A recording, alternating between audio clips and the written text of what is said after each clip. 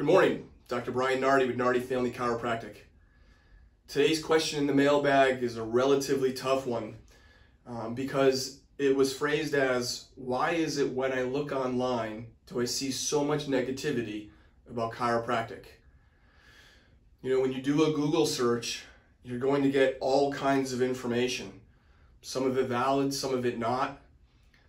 Some of it cited, some of it not. Some of it informed, some of it not. And there are individuals and groups out there who have paid lots of money to come up high on a search engine and spread their disinformation. Many of these people are not chiropractors. They do not practice chiropractic.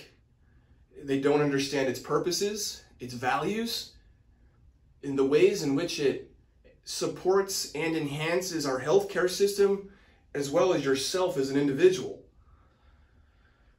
And so they come across as being scientific, educated, and they have degrees that would place them in that category.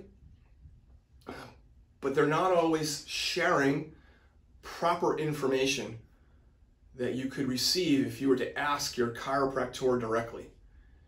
And so that would be my advice to you, is instead of trusting somebody who has paid or has elicited organic growth from people who are like-minded to them, that you ask your chiropractor directly about chiropractic.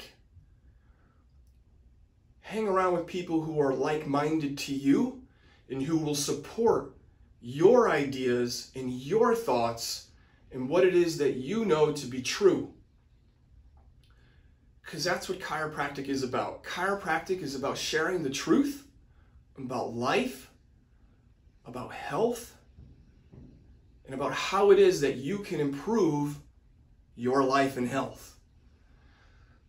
You can't believe everything that you read on the internet, and so it's always best to have a conversation with your chiropractor about chiropractic. I'm Dr. Brian Nardi with Nardi Family Chiropractic.